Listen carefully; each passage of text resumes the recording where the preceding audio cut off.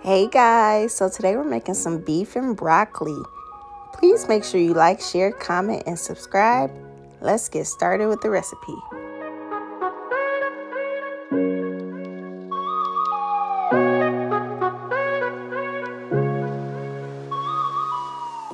So I'm starting with 1.5 pounds of flank steak. You could also use ribeye steak or a New York strip steak. And I am just cutting it into thinly sliced pieces just like this. You could also freeze your meat for a little bit so that it is easier to cut. But mine was out the refrigerator and it sat on the counter for a little bit and it came out just fine. And so I am adding in some cornstarch, some baking soda, and we're adding all of these ingredients to our meat so that it can sit and marinate and to tenderize our meat.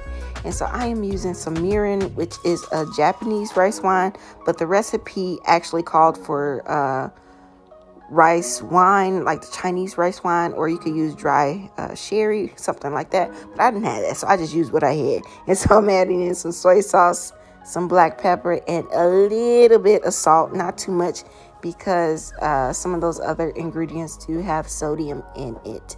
So you want to be careful with that. Next, we're going to start on the sauce for our beef and broccoli. So I'm adding in some soy sauce, and I added a little bit of extra soy sauce because I did not have oyster sauce like the recipe said. So I am using hoisin sauce. And so I did a lot of substitutions in this recipe. But if you have oyster sauce, please use oyster sauce. And again, I'm using mirin instead of the rice wine because I didn't have rice wine. And then I'm just adding in a little bit of black pepper, and this is going to be the brown sauce that we use to put on our food once it is done.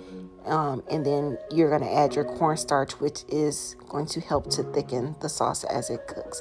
And then you're just going to put that to the side. And so now I have my wok, which is nice and hot, and I'm adding in some avocado oil, some ginger, and some garlic, and I am just going to stir that up for 30 seconds or less. And then I'm adding in my beef, and don't overcrowd your pan because you want your beef to get nice and brown. And so I am just cooking this, and I'm going to cook it till it's well done because I'm serving this to my kids. And so I'm adding in about 32 ounces of broccoli. This is frozen broccoli that I thawed out. And I am just stirring this up until it gets nice and hot. I actually added more broccoli. This is only 1 bag of broccoli, but I added in 2 bags of broccoli, which totaled 32 ounces.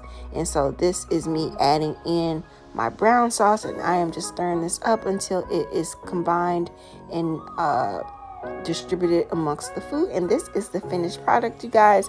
I just garnished it with some sesame seeds, and you could use some green onion to garnish it as well. And so this was super delicious. My first time making it, guys, but I highly recommend this recipe. Please make sure you like, share, comment, and subscribe. Thanks for watching. Bye.